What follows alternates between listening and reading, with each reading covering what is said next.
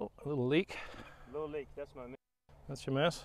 And so I've kind of been told for a while to put the hands up here. Uh-huh. And kind of rotate when I feel that kind of face is right. You said that you want to. Yeah, so the way to look at it, so firstly, you know, in the first lesson we talked about, well, first lesson we fixed your grip. Yeah. And then how to take it away. Second lesson with Mike, we got you pushing, you know, a lot more aggressively. So the harder you work your lower body, the more of a sort of a face opener it is. So when you see sort of that look, it's because the lower body's working properly. So a lot of people misunderstand the shallowing piece. So once you load into that front leg, that sort of shallows the club and also opens it. But this is what I wanted to explain to you, so we'll do it on the video here. So if you look at where your arms start in a golf swing, they start right in front of you. So where do they go?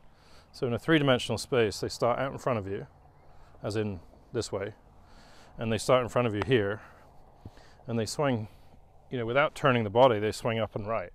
So they go up and above your shoulder. You know, from here they start out in front of you, and obviously they swing some amount in, some amount out, and some amount up. So we're going to be able to measure that on Sportsbox soon, actually. So now how do the hands get from behind you and above you to down and out in front of you? So just think about the simple sort of math. It went to the right of me and it went behind me, so now I have to get them out in front of me and coming back down, right? So on the way through, you know, they go from here and they swing over your left shoulder, right? So people don't really sort of see. So if I didn't move my body, my arms go from over my right shoulder to over my left shoulder. So they're swinging across my body and up and down, right? And if you just take the wrists as an example, you know, at some point the club goes to the right of your wrist, and at some point it goes left of your wrists. So if you add all those pieces together, you know, obviously you're turning. Club's going right of your hands, and your hands are going right of your midline. So now we've got to get these back in front of us. So they've got to come down this way.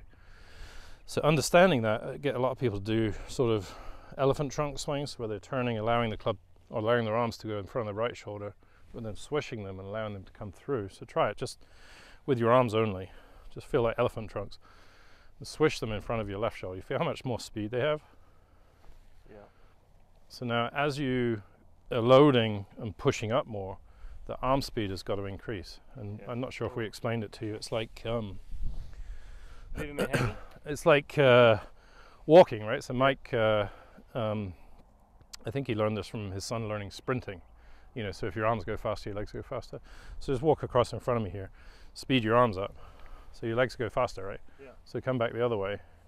Slow your arms down. Legs slow down. Yeah. So what's happening if you know, are speeding up your lower body, but you're leaving your arms behind, that's causing that shot to the right. And the face open.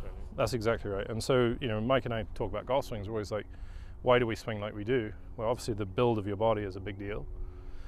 You know, matching up the variables so you can be dynamic is a big deal. But, you know, your understanding of what you should be doing is something we always have to clean up until it's basically turned back into a dynamic movement. So there's kind of two drills you can do. I actually just like the drill we did. You could also just stand, you know, and hit the ball with very little lower body action, which effectively is a face closer, right? So it teaches the arms to pass the body, which they actually do. And when you do that, the ball should turn over. So try and hit it almost as far as a normal shot, but keep your feet and legs really passive.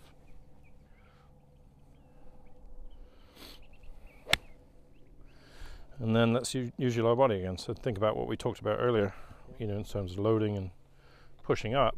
But now you've got to have the arm speed to keep up with the lower body speed.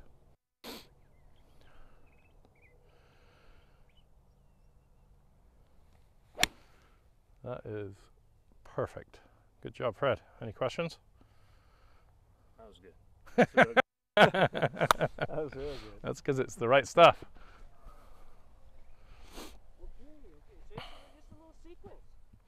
Well, let's finish that lesson real quick. So, so you know, our seminar is about speed, right? Yeah. So speed is, well, we create speed, you know, in the ground, but you also create speed at the handle. Yeah. You also can't block speed, right? So you have to allow the joints to add up together. Mm-hmm. Keep my arms stiff, for example, and stick it on my body. I've just restricted a gigantic segment of the body that Hammer could have Yeah. degrees of freedom, but doesn't, right? So each joint is really an accumulator of speed, Yeah. but importantly, it's also timing. So this is completely against the hold the face and rotate Yeah, philosophy. it's so bad. That's what most bad golfers do. They hang back and So hold on. I like that. I can have some type of practice routine, literally. Yeah. I might look a little bit like a hack, but this is the feel I want. Right, and then you can add your lower body in, Then I can and add- you just, that's exactly, what you just did there was great. That was like Rory good. Spank it. That is better than the one before. Yeah.